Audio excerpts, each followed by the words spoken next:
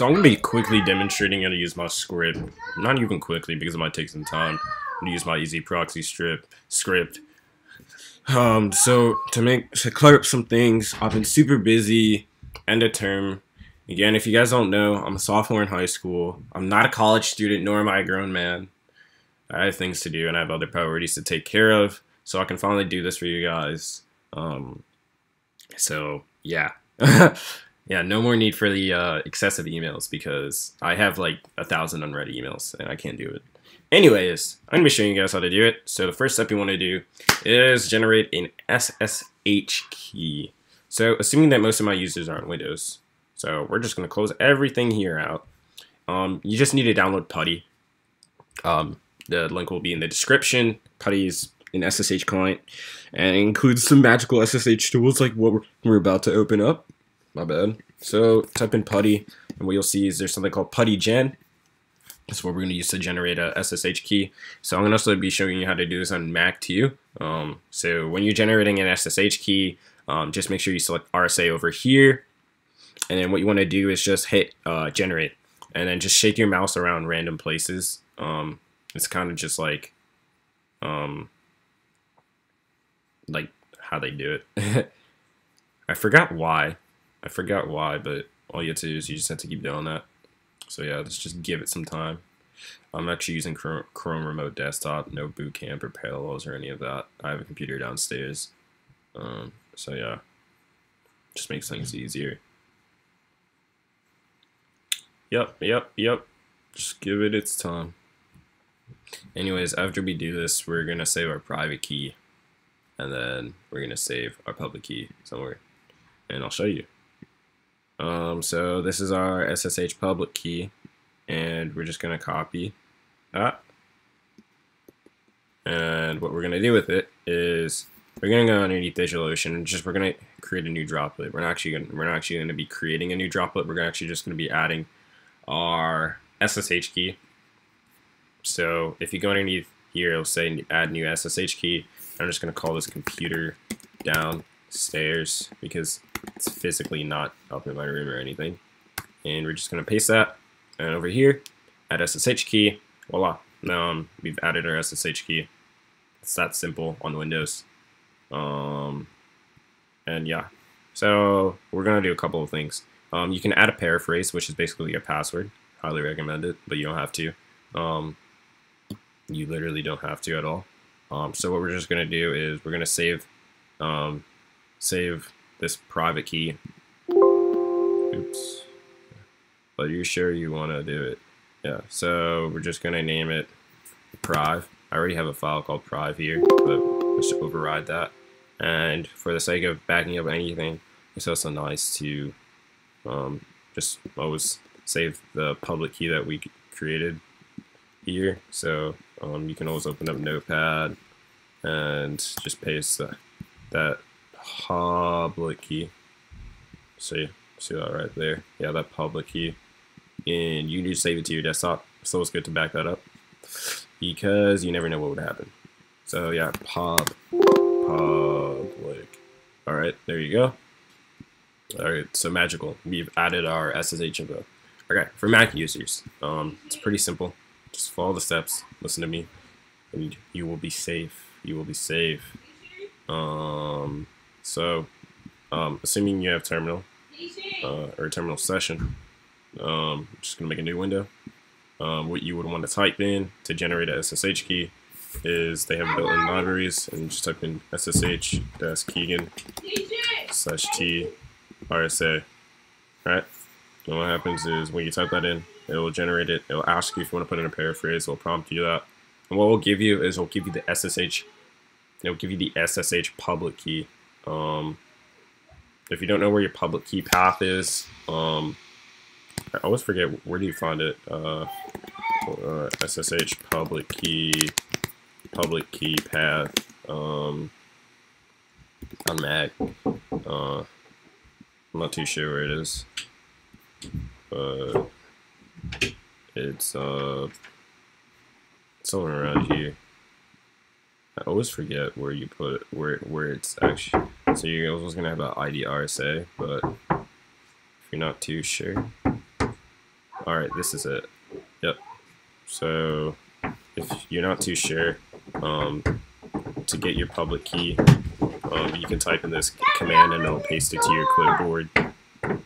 Or you can just type in cat and then type in .ssh/id_rsa.hub. And this will give you SSH Public Key right over here.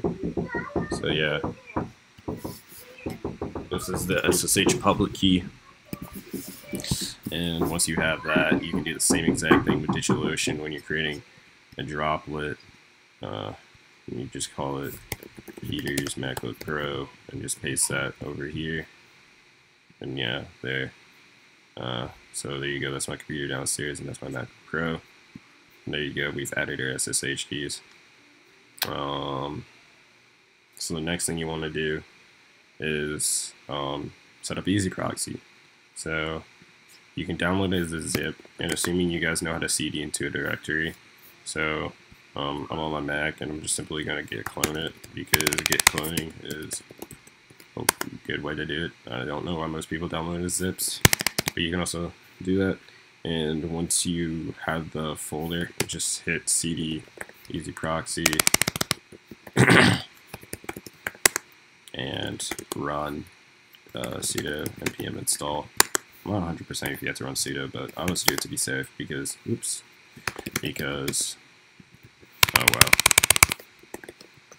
because some of these dependencies do a lot of funky stuff, but you never know. Some of them might actually require root privileges. So we're just doing that and let it do its thing.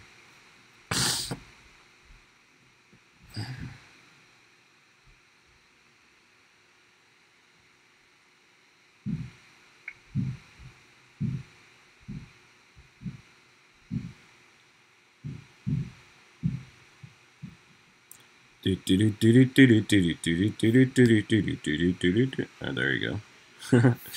Anyways, I'm going to use my preferred text editor when opening this. So I have Atom. So I'm just going to run Atom space dot to open it up. And what I'm going to do here is we're going to have a config.example.json file. What you want to do is right click and click rename if you're using Atom, and just name it example.config.json. Wait, oops, my bad. Yeah, config.json over here. So we're just going to make the provider digital_ocean, and this is where all the important stuff is. So DigitalOcean API key, very important. You can get that through API. Generate new token. And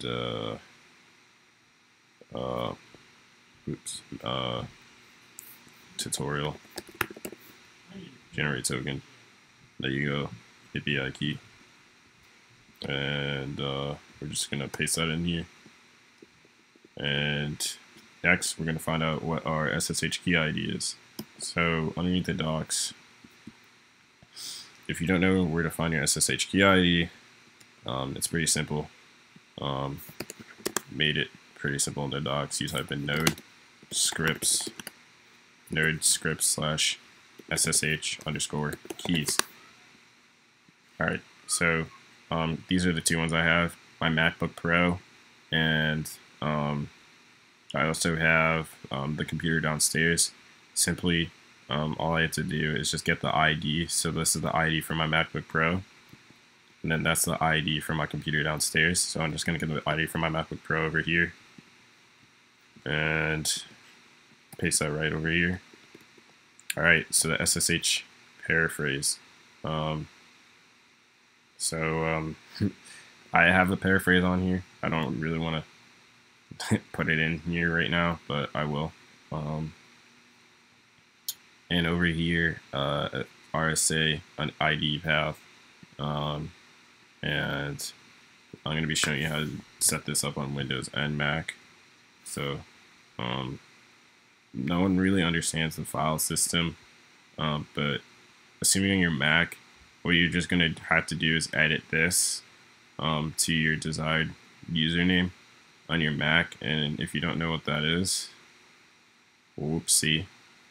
If you don't know what that is, you just go underneath, go, home, then you go underneath, actually you go underneath, go, computer, your Macintosh, users, and you'll be able to find out. So my name is actually Peter, so it would just be, as you can see, users, Peter. Alright, and then that's all you really have to do. So yeah, mine is Peter, and that's all. And then you can also set up the region. I have a region list inside the description of the repository if you want to know what the region IDs are. And the paraphrase I'll set up later. If you don't have a paraphrase, or if you didn't set one up, you can just make it null. And yeah, so yeah, on Windows, let's go to Windows. God. So we're just gonna git clone this repo. No, we don't need that. So you need desktop, and yeah, we're just gonna git clone that.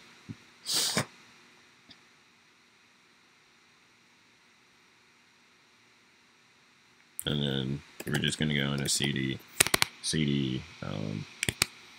EasyProxy and run npm install.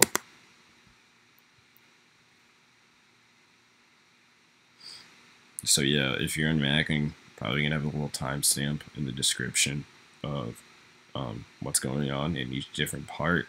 So I'm also gonna specify which parts are for Windows users and which parts are for Mac users, so people aren't wasting their time watching like a Windows guide part if you're on Mac. So I'll be sure to have timestamps in the descriptions, and yeah. So just give it its time.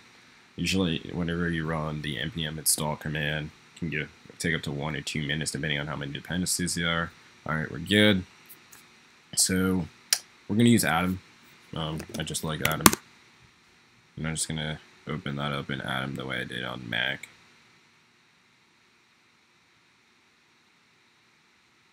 Alright, let's open it up.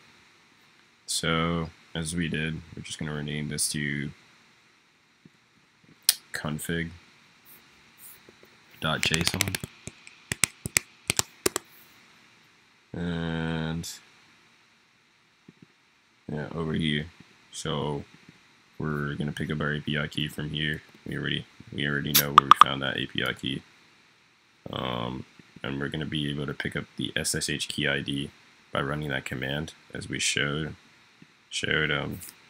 node scripts SSH _keys. Oh yeah, we forgot one thing.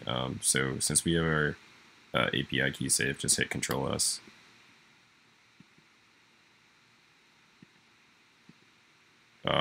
This computer's freezing out. Oh yeah, so yeah, hit Control S and go back in here and run that command, and that's the ID for my computer downstairs. 8007558. So yeah, 8007558. I believe. Yeah, was that it? We'll just quickly check. 8007558. There you go. 8007558. And then paraphrase. We didn't set one up here, so we're just gonna make it null, as you saw previously. And region, we're just gonna make it NYC3. And then this is a very, very confusing part for a lot of people. So I'm gonna be showing you how to do it right, because JSON is strictly something that has rules that you want to be following. So yeah, over here we're gonna go underneath properties where we have our private key, and we're gonna find the path. So this path over here is like the part that tricks everyone out. So you just want to copy that, and then you want to paste it And what you want to do is you want to add a second backslash. Because the way JSON reads it is it won't read it as 1, it'll read it as 2. And then we're going to add another backslash.